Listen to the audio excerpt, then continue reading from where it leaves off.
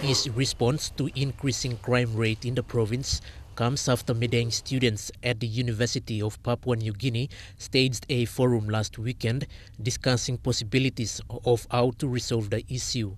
Reports of petty crimes, rape and ethnic clashes reported in social and mainstream media have prompted the students to organize the forum.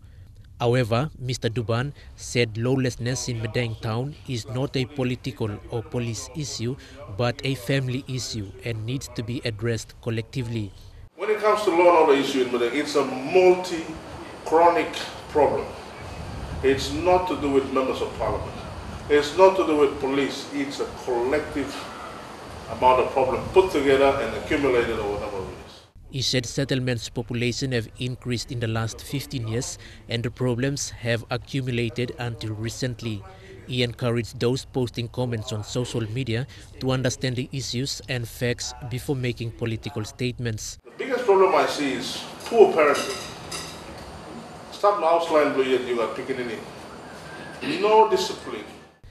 He made these remarks when presenting a check of over 48,000 kina to subsidize school fees for Madang students attending UPNG and the Open Campus in Port Moresby. I really appreciate your commitment.